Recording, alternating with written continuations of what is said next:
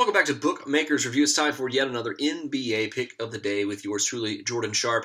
Heading to Minneapolis tonight for today's pick with the Nuggets coming into town to face the Wolves. Both teams dealing with a laundry list of questionables and important players who are potentially going to be out or injured tonight. Most importantly here for the Wolves, it looks like D'Angelo Russell questionable once again after missing the last few games for the Wolves. And on the Nuggets side, Nikola Jokic listed as questionable here as the Nuggets embark on a three-game and four-night stretch.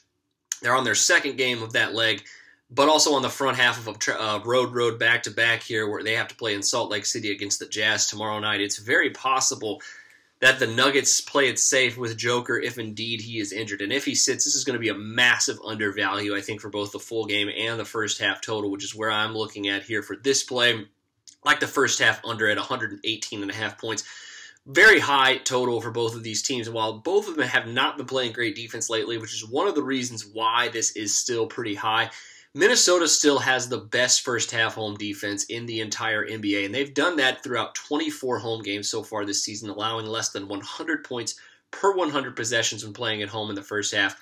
And they've actually had a lot of success against this Denver Nuggets team in their first two meetings, this being the third one of the season for these two divisional rivals.